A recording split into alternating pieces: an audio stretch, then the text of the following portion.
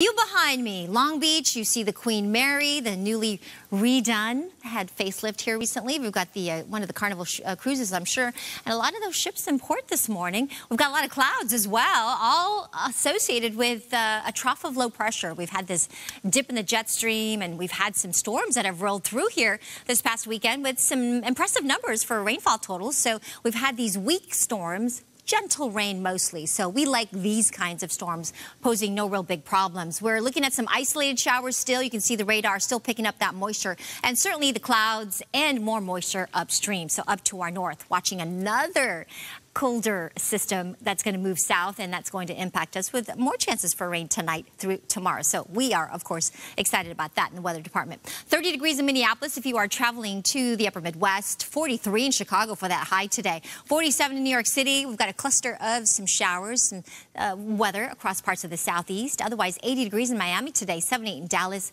Chilly up into Seattle. 37 degrees. Just 57 expected in San Francisco. You can see the spotty moisture here getting picked up by our computer model.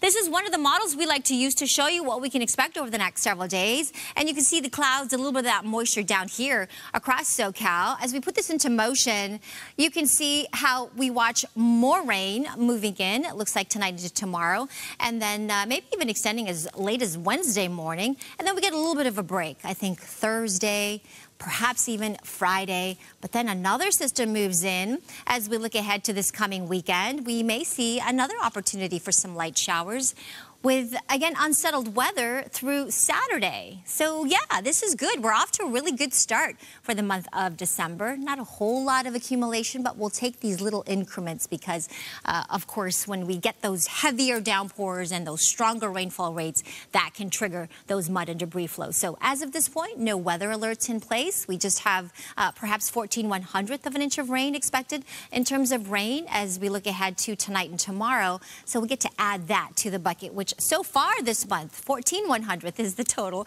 Still far from the average for the month, but we're working our way towards that. We still have a surplus over a ½ an inch above seasonal average at this point.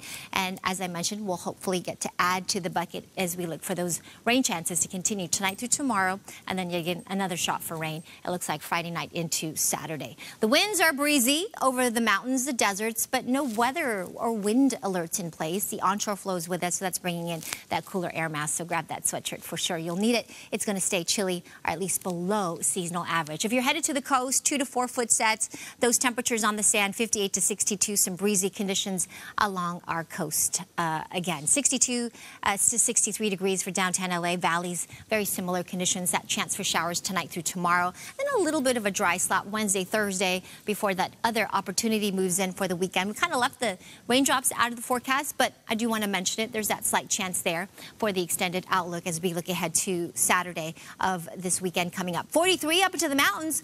Because of that colder air moving in, that snow level is expected to drop to about 5,000 feet. So we are expecting a couple inches or so over our local resorts, which is great news. It'll get down to about 38 tomorrow for the Big Bay area, 56 in the high desert today, 69 in Palm Springs.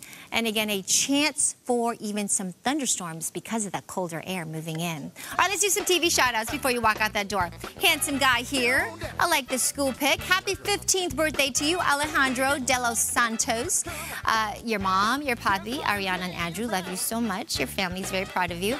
And a happy 4th anniversary to this handsome couple, Sarah and Danny of Huntington Beach, California. Thank you so much for being such loyal viewers and watching us even here on KCOP on Channel 13. Keep those pics coming. You can email them to us, tvshoutouts@fox.com. Don't forget to attach the photo and give us some info, the names and things like that. And we can mention that here on the show. Email tvshoutouts@fox.com.